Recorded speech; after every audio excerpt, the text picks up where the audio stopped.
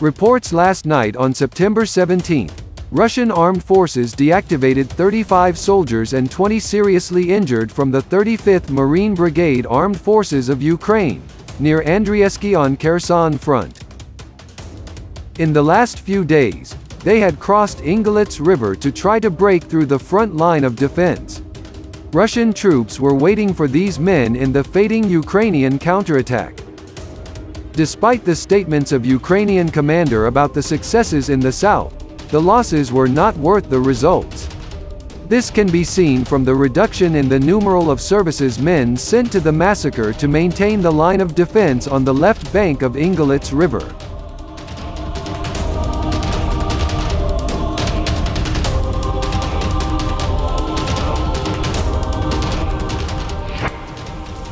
Front South. View of one of Ukrainian positions near the Inglett River, after Russian missile attack on the dam. It seems that the trench of Ukrainian army was sunk by the flood of the river, and turned into a pond. Under shelling by Russian troops, the Ukrainians continued to cross Inglett River to attack in Kherson region.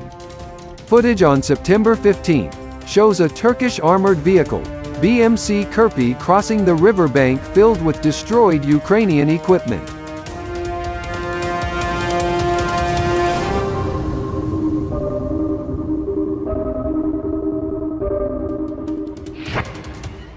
In another crossing, Ukrainian troops was thwarted by a Russian Ka-52 helicopter, as they crossed a pontoon bridge at the junction of the village of Ternovka on Inglett River. 2 long-range guided missiles were fired from attack helicopters, and hit the bridge.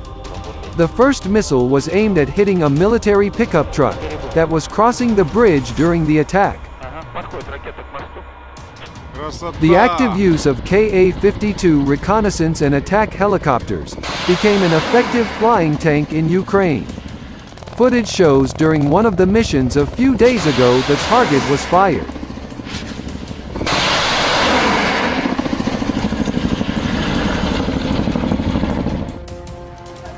On Inglett River, the water level rose, breaking the crossing erected by Ukrainian troops from the right to the left bank, near the border of Kherson region. Now, armed forces of Ukraine are completely left without supplies and are surrounded by Russian armed forces, and continue to attack.